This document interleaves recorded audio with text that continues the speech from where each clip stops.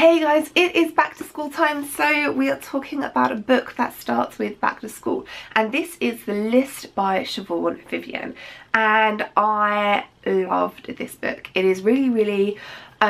true to life as to how school is sometimes, and it's really good for me as a teacher because you can see things really from a detailed student's point of view and see how so often the teachers are completely clueless about what is going on.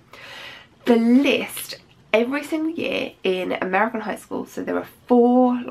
years in American high school, one student is named the prettiest in the year and one student is named the ugliest in the year, and this list is published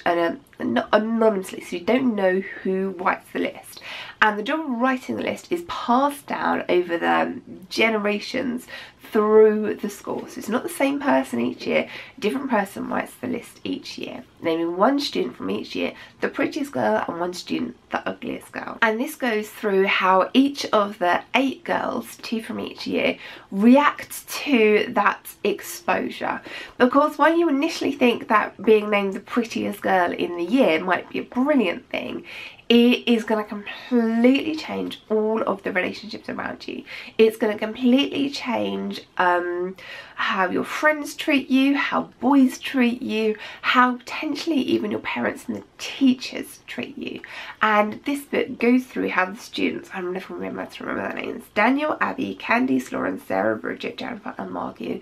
actually react to being either named the prettiest or being named the ugliest. So there are 8 different student stories in this book, and it flips between talking about them from the different point of views, from the student whose older sister was named prettiest, so she was expected to be named prettiest, from the student who's been named ugliest student 4 years in a row, to the athlete who was really body confident, who was brilliant at what she did until she got named ugliest in the year, and how that had a massive crushing effect on her confidence, how that affected her relationship with her boyfriend, and how everything changed because of this list. It's a really good example of how letting other people's opinions of you can affect your self-confidence, can affect your self-worth, and even though it hasn't fundamentally changed anything about you at all, the perception of how other people perceive you, how much you let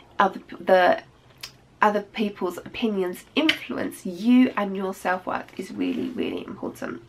So this is a brilliant book. It's not massive, it's not really heavy, but you guys know, because I've told you so many times before, that reading's really good for you, and it doesn't have to be science fiction readings, it doesn't have to be heavy books you're reading, it literally can just be anything you want to read, and this is definitely something that I recommend you go and read.